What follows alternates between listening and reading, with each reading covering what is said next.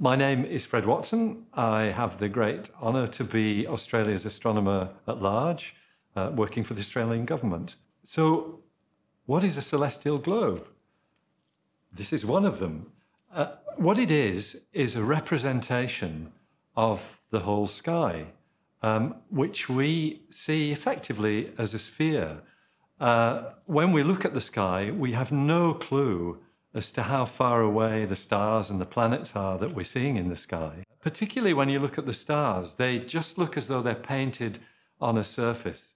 And that's the representation that we see with a celestial globe. It's the positions of things as if they were simply on a sphere with you, the observer, at the center. This celestial globe belonged to John Tebbutt, the astronomer. This is a very fine example of what is probably a mid-19th century globe. And if I can turn it so that you can see the maker's cartouche, which is here. It is a company called Newton, a very well-known globe and instrument manufacturer in the United Kingdom, based in London. So how does it work? The way they work is not just the fact that they can spin around like this, and I can't move this on this one because it's too delicate, but this ring that you can see around the globe, which is where it's pivoted at the top and bottom, that's called a meridian ring. And in use, what you would do is you would rotate this in that direction so that the angle of latitude that you're at matches the angle of the axis of the globe, which is the celestial poles. Now, there are two celestial poles, one in the north and one in the south. So in use, the globe will be set so that the pole of the sky is at the same angle as your latitude. And in this case, because we're in the southern hemisphere, the south pole would have to come up to be somewhere like that as the sky, as the globe was set. And that angle of 34 degrees, which will be the latitude of Windsor approximately, will be the latitude or will be the setting that John Tebbutt would have used. So what's going on here, because you've got this strange ring around the side, it looks a bit like the rings of Saturn, but what that represents is the horizon. So as you look around along the horizon, if you imagine yourself at the center of this globe, you would see this ring representing the horizon.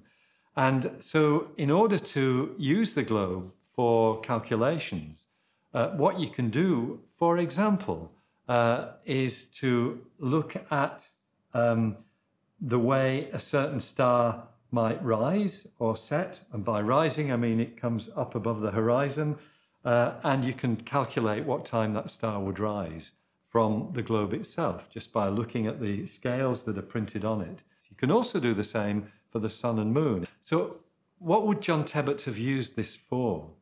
And the answer is to make rough estimates of what I was saying about the rising and setting times of objects like the sun and the moon and the stars. But John Tebbutt was an extraordinary character in that he had the ability to make the most complicated astronomical calculations using very rudimentary techniques. He would have done it with pencil and paper rather than the celestial globe, because the accuracy with which you can measure things and determine things is limited. So to some extent, this was an accessory for Tebbutt, but if he wanted to make the real answers to his calculations of the separation of objects on the sky, for example, because he was looking at comets, that was one of his main sources of inspiration in his world of astronomy.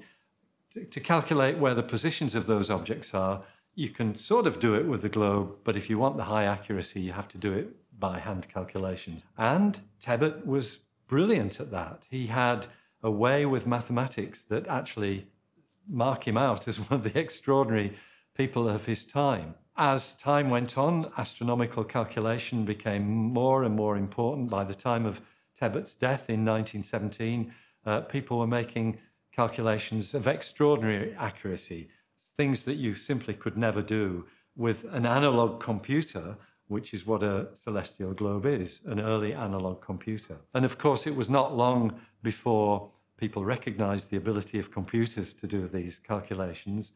So computers are now the tools that we use for this kind of thing. And in fact, in our own time, all the calculations that Tebbutt would have laboriously carried out by hand are done with an app that you can use on your phone. It's quite extraordinary the way those calculations have progressed since the time that Tebbutt was using this sort of technology to make his measurements and calculations.